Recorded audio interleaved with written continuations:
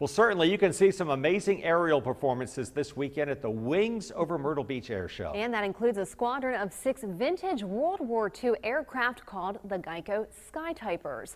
News 13's Maggie Lorenz got to fly with them today and gives you the view right from the cockpit.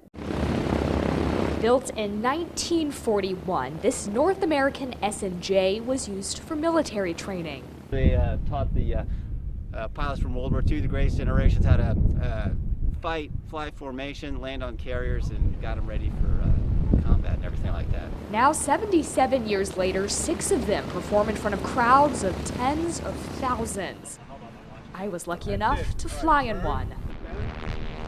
Within minutes, my pilot flew us past downtown Myrtle Beach, rocketing us out over the ocean. We got into what we call a diamond formation. So we were right behind the lead plane with 2 more planes on the side of us. They're kind of heavy, built out of good old American steel. They're built like tanks. That's why they're still flying so well. They're built well, but they're noisy.